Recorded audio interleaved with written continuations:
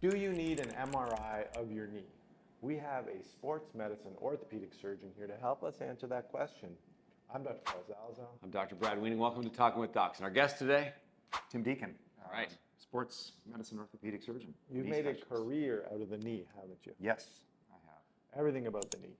I try to know everything about the knee. Okay, good. So the question we want to answer today for our viewers is, do they need an MRI of their knee? And when is that indicated? because the problem is everyone thinks they need an MRI of the knee.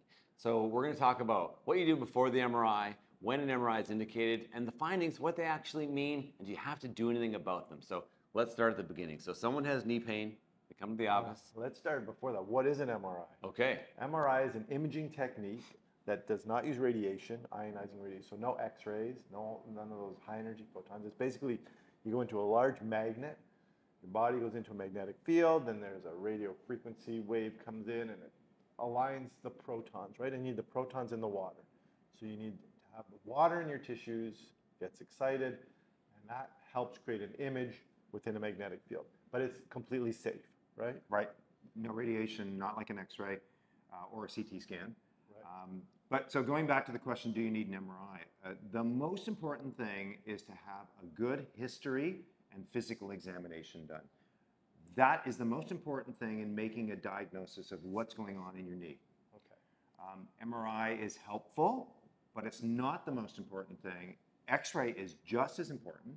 People have to get an X-ray first after the history and physical are done, and then they may need an MRI after that. It's very important that waiting for an MRI does not delay having an adequate history and physical examination done to help with the diagnosis. Okay, so history is when the doctor asks you a bunch of questions or the healthcare provider asks you a bunch of questions about what happened. Physical examination is where they actually lay hands on your knee, try and do some specific tests to see what's going on. And then after that, we order investigations. And I used to always say when I teach residents, the history and physical examination, you can get, I would say, 90% of the diagnoses from history and physical examination. The example I would use is you're walking through a shady part of town, you hear a loud bang, you have sudden pain in your knee, and you see blood. You got shot in the knee. You don't need an X-ray, you don't need an MRI.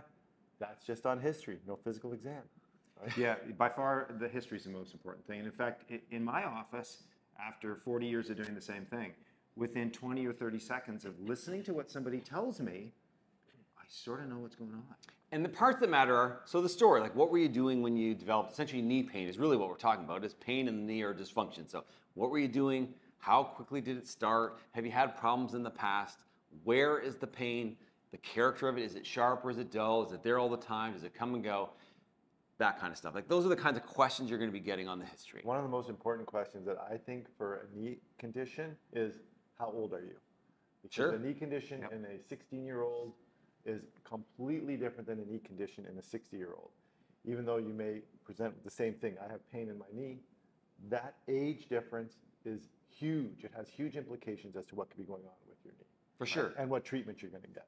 And then physical exam, you're looking for, again, location of pain. How sharp is the pain? Is the knee stable? Is there an effusion or is there swelling around the knee?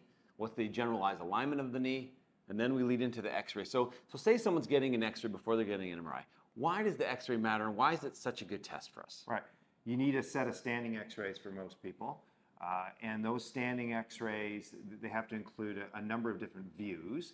And if those X-rays show that there's narrowing of the joint space, can be either the inside compartment of the knee, that's where your knees touch, the outside compartments, or the kneecap. So there's three parts to the knee. If there's significant narrowing, and I say more than around 40% narrowing, you don't need an MRI because we got the diagnosis. Okay, so There's arthritis. So what does it mean by narrowing? Like why is there narrowing of the joint space? What does that mean to us? So basically what you see on an MRI is see the bones. The bones are calcified. X-ray. What did I say? MRI. Sorry, X-ray. So on X-ray you see the bones. The bones are calcified. And what you don't see is you don't see the cartilage. So the cartilage is black and it's between the bones, and we call that the joint space. So that's the cartilage that surfaces the ends of the bone. And that's very important. I use the analogy, it's like the Teflon on the frying pan. It's what allows the surfaces to slide easily on each other. With arthritis, you get less of that cartilage. The joint space narrows. And when it's more than 40%, you don't need an MRI because we got the diagnosis. We got it from X-ray. history and physical. That's why the standing x-ray is so important, because if you're lying down, there may be a space between the tibia and the fibula that isn't filled with cartilage, but you have to stand to squish them together. So make sure whenever you get an x-ray of your knee, you always ask for at least one view where you're standing. Right. And unfortunately, some people get sent for MRIs who have that joint space narrowing. And the MRI report comes back and says there's tears. And many times they aren't actually tears, they're degenerative changes in the meniscus that have been overcalled. Very, very few meniscus tears actually occur, and they're very distinct. The pattern on the MRI for me is very clear. But a lot of times some of the degenerative changes are called tears, and that leads to people getting anxious, being sent to an orthopedic surgeon with the expectation that they need surgery, when they probably don't. Okay. And how did we get here? How we got here, where you know, we get those MRIs later after we have arthritis and we see tears in the meniscus and you're wondering if I need surgery, is because like 25 years ago, we did scope knees for this kind of stuff. Yeah, we don't. So what do you mean by that, now. Paul? What do you mean you scoped it? What does that mean? If 25 years ago, even if you had arthritis and you had some kind of MRI finding that showed tears in the meniscus, you would get arthroscopy. You'd go see a surgeon who would put a camera inside your knee and a shaver and clean up that torn meniscus. And then sometime in the early 2000s, some well-done scientific studies came out that said, look, we've randomized people to getting this arthroscopy and not getting arthroscopy, and what we have found is that they're no better. That we're not doing anyone any service by performing arthroscopy on a knee that has quite a bit of arthritis with these degenerative tears in the meniscus. It took a while for that to get into, you know, mainstream of orthopedics, but now 25 years later, almost 25 years later, I think we're pretty comfortable saying that, yeah, even though the MRI says the word tear in your meniscus and you have a significant amount of arthritis, an arthroscopy probably won't help you. I think the other thing that has led to this belief that MRIs are necessary is the sports world. So you'll always hear, oh, so-and-so football player or something hurt his knee. We have to wait for the MRI to find out what's going on. I'm going to tell you a little secret. That we already know what's going on. As a sports physician who deals with a professional team, most of the time we know the diagnosis. And in fact, that we're waiting for the MRI is just the organization really delaying things so that they can get things in order. Yes. You know, they can find a replacement player or something. So we don't normally absolutely need the MRI to make the diagnosis. We normally already know. Okay, there's a little And I behind think, the scenes. and I think what it's led to is that some apprehension on surgeons' part, because you feel pressure from patients for people coming looking for a specific treatment, and then also for patients thinking, this is what I deserve, this is what I need. I'm a young person. Don't tell me that I have arthritis and that really I'm on the path to knee replacement. I just want to get my knee scoped and get back to my normal life, when that may not be a realistic option for them. Right. And the third thing is the medical legal aspect. And that's certainly prominent in the United States and as well in Canada to some extent, is that surgeons think they need to have an MRI. I was always comfortable doing even an anterior cruciate ligament reconstruction without an MRI, but today I don't think that is the normal practice. You have to get an MRI. And you know, there are papers out there that show that an examination and a history done by an experienced physician is actually more accurate in making the diagnosis than the MRI alone. Okay. Right, because it's not a dynamic test. No. Yeah. Okay, so do I need an MRI? The question, do you need an MRI? Probably not, okay? Right. Probably not. I can say if you took a population sample of all the MRIs that people get, probably you don't need an MRI. Sometimes, though, you do need an MRI. Let's get some specific situations where a knee MRI is absolutely indicated. The most common indication is a young individual with a major knee injury, and so multi-ligament injured knee or a dislocated knee. You need it for an ACL, not to make the diagnosis of the ACL injury, but more to know what other things are going on in the knee, what other joint surface damage, meniscus, cartilage, etc., so we can plan. There are some other conditions. One of the most important ones is osteochondritis dissecans or osteonecrosis. So those are areas where there's a small segment of bone that loses its blood supply.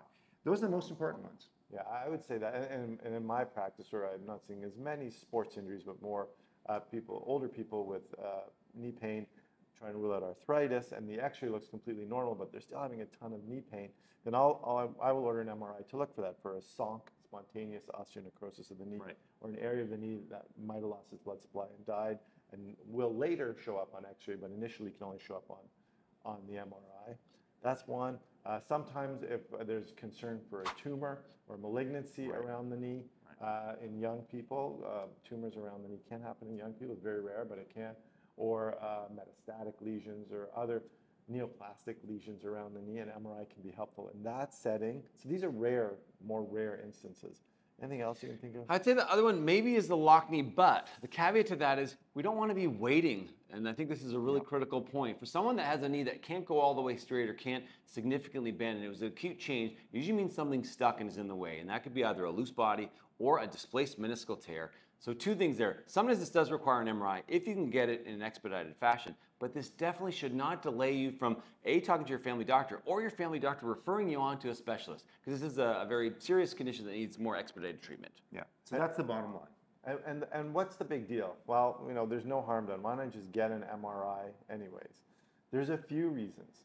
One, I think if you do get an MRI, you might be led down the wrong path just because of the detail that's going to be presented in the report. You may be, depending on what physicians you see and the chain of events that can happen, you could be led down the wrong path and in your mind get the completely wrong diagnosis about your knee just from having an MRI. So some harm can be done in that way. Great. In our system, where we practice, MRIs are not as readily available as some parts of the world. So by having a bunch of MRIs, you're kind of doing community harm because you're using up the machine when we need it for other urgent things. So it's a benign test in terms of you're not getting exposed to radiation and you probably won't hurt yourself getting the MRI. But it's not so benign because it may just give you a wrong diagnosis and lead you down the wrong path, ironically. Yeah, and that's a key. Right. Key thing. Yeah. Now you know.